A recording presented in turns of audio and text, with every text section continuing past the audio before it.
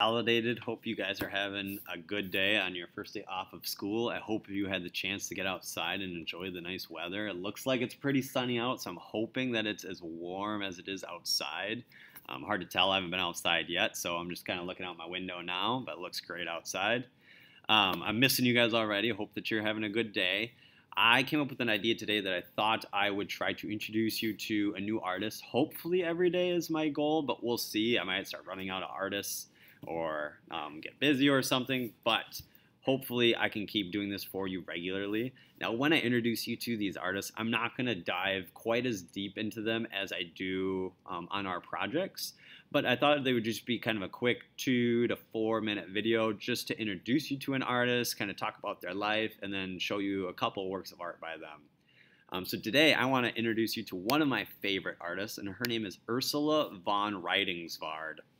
And Ursula, she is a living artist. Remember that when we talk about living artists, we call them contemporary artists. And Ursula is 74 years old, and she is originally from Germany, but I believe that she spent most of her life in the United States, and I believe she actually lives here now. Now, I had the chance to get to see Ursula in person a couple years ago when I was in New York City. I was aware of her work before this, but it was a really cool opportunity to actually get to hear her talk about her work in person.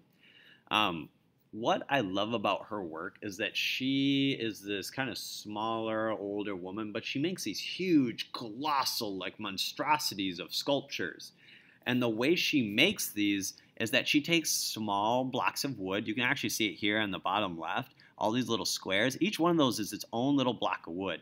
And she glues them all together. And after they're all glued together, then she takes things like saws and grinders, and she starts to like chip away and almost like destroy or take away parts of the wood. So she gets these really nice textures on her different sculptures.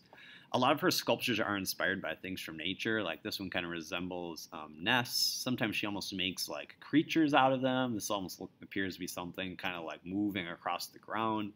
Other times she's inspired by things like vessels, and a vessel is like a cup or a vase. So she's very inspired by a lot of different things.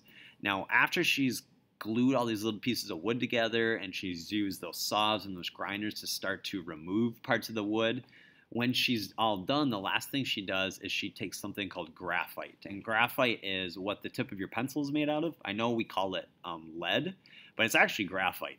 And she'll take powdered graphite and she'll actually rub it all over her artwork. And what this does is it makes the wood actually look kind of old. It starts to take on like gray and black spots, like it's weathered or been out in the sun and rain and snow, and just kind of gives her artwork a little bit more character.